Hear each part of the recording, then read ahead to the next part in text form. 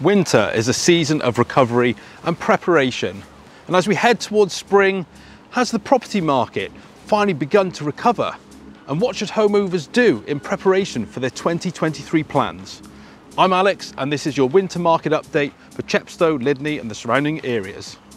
Following the September 2022 mini-budget, we saw an undeniable shift in the property market.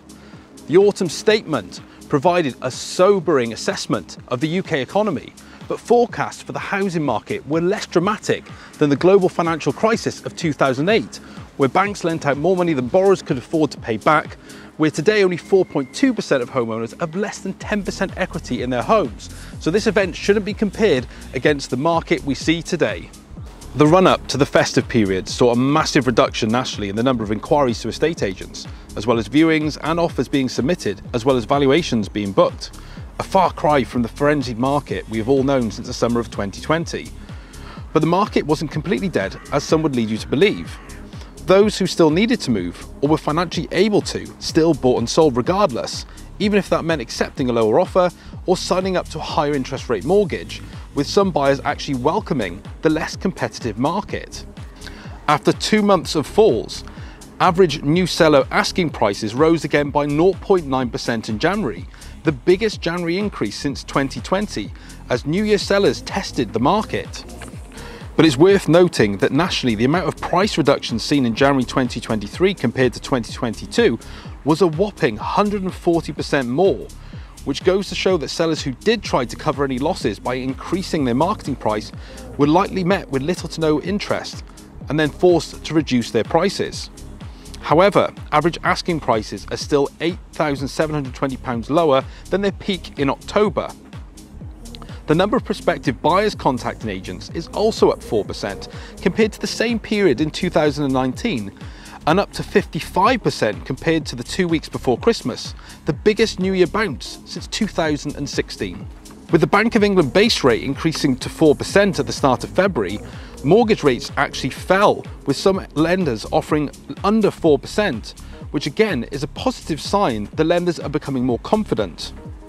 Transaction numbers nationally for new to market and sales agreed are also very similar to levels that were seen in 2017, 18 and 19. So again, simply confirming that things have gone from nuts to normal. Year on year, nationally, house prices between November 21 and November 22 have still increased by around 10.11%, which should more than cover any predicted price falls over the next few years. As history shows us, previous predictions of price falls, such as during Brexit or during lockdown, were squashed by price increases. So it's worth taking some opinions, especially that of the media, with a pinch of salt, as over the last 50 years there have only been 4 years where prices reduced, so again history would tell us that any fall in prices will be short-lived in the long run. Since the mini-budget between September and November 2022, national average sale prices fell from £295,255 to £294,910, a fall of just 0.13%. But it is worth noting that land registry data is several months behind, so we won't yet know what the true impact of the budget will be on house prices for several months to come. So that's the national picture, but how are things looking a little more locally?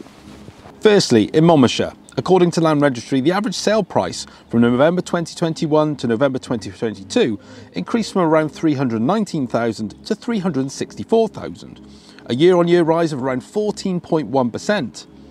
Currently in MP16, there are approximately 247 properties advertised on Rightmove for sale, of which 96 are under offer, meaning that only 38.86% are marked as under offer, meaning we are very much in a buyer's market currently, with plenty of choice and buyers taking their time to make decisions.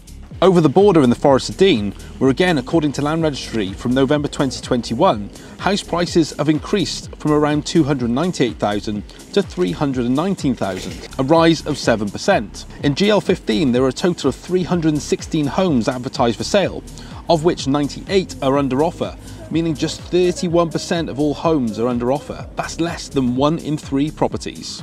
So what does this mean for buyers and sellers as we head towards spring?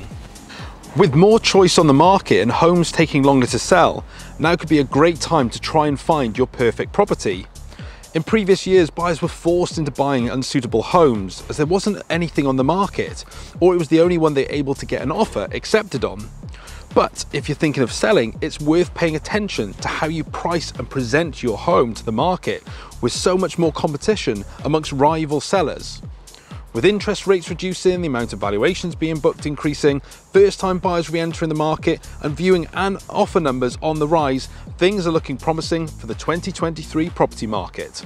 So if you have any questions or concerns about moving in 2023, I'd love to speak to you, so why not get in touch on the details to follow.